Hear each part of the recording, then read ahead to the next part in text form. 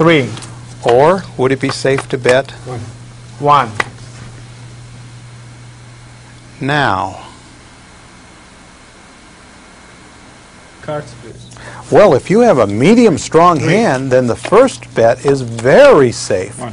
Why? Because your opponent over here is trying to prevent you from betting. He wouldn't do that if he really wanted you to bet and he had a good hand. But in the second case, Cards, please. this bet is not very safe. 3. It's very dangerous. That's because 1. your opponent is not trying to prevent your bet. He's trying to show you that your bet is safe by paying no attention to you whatsoever. But he's probably going to, yes he is, he's going to raise.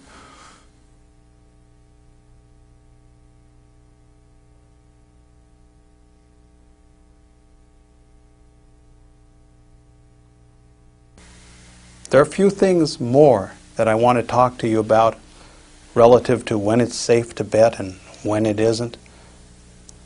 And one overriding concept that you should never forget is that if they won't watch you bet, you probably shouldn't. Another time it's safe to bet is as you reach for your chips